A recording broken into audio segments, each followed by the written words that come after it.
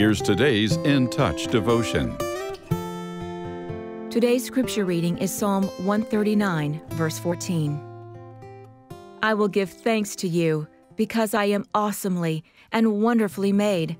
Wonderful are your works, and my soul knows it very well. Did you ever study Vincent van Gogh's famous painting, The Starry Night? It's a captivating blend of circles and swirls that form a dreamlike sky. On one level, it's intriguing to picture yourself in the scene and imagine the vivid sights and gentle breeze implied by the curling forms. But if you look more closely, you'll begin to see nothing about the painting is haphazard. Every stroke of blue, yellow, green, white, and purple is unique and intentional, creating contrast between sky and stars. The combination of colors brings depth and richness to the composition, and each hue is enriched because it exists in harmony with those around it.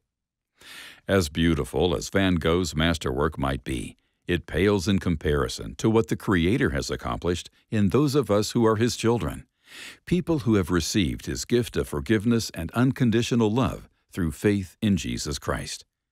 We are each a unique blend of personality, gifts, and experiences that God has mixed together and continually applies to the canvas of His will, so we can simultaneously enhance and be enhanced by those around us. What an honor it is to be God's handiwork. While every Christian is a small piece of the whole creation, we never lose our distinctiveness or get lost in the grandeur of the big picture. Quite the contrary. God knows exactly where we are and keeps us in mind as He adds others to His incomparable magnum opus.